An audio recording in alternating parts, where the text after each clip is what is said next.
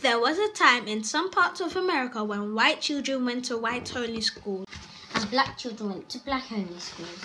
This is Ruby Bridges, aged 6 years old. She was an African-American girl living in America in 1960.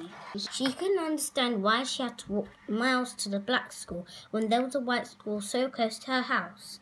Her mother couldn't understand either, nor could the American government. They decided Ruby should start going to the white school. Ruby was escorted by guards to and from school for her own safety. Every day she was greeted by an angry crowd holding signs. They tried to stop her going to the white school. They threw things like tomatoes at her. They called her horrible names. They told her she wasn't welcome.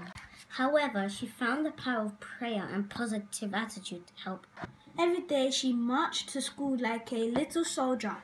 The only teacher who would teach Ruby was Mrs. Henry. All the children were withdrawn from school and the other teachers decided to leave. Ruby and Mrs. Henry were the only ones left. For one whole year, Ruby was the only child in school and Miss Henry taught her every day. The next year, children started to come back to school, white and black. They all learned and played together happily, and nobody cared whether they were black or white anymore. Now Ruby Bridges is 62 years old. She visits schools all over the world, telling children her story. It makes her so happy to see children of all colours playing and learning together. Norman Rockwell painted a picture of Ruby on her way to the white school called The Problem We All Live With. It was bought by President Obama and now hangs in the White House. One day, President Obama invited Ruby to visit him and see the painting. It was the proudest day of her life. Ruby says children should be kind to each other. She says that strength has no size or age barrier. She was 6 years old when she helped to change the world. What could you do?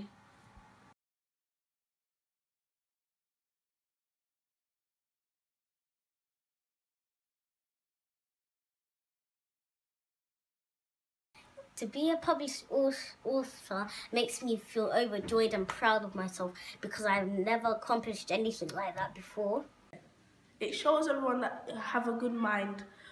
It feels so good because I might be famous.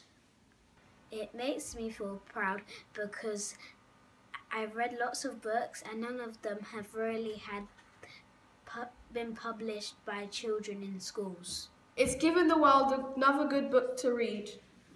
Being an author makes me feel flabbergasted because some people try to publish books and some people don't accomplish, and I can't believe I did.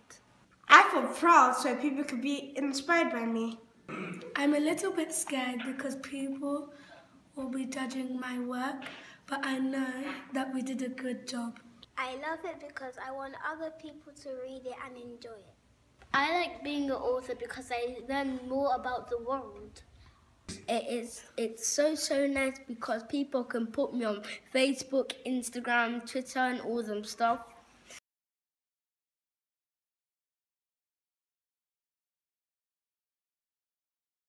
The children of St.Matthias would like to give this book to you.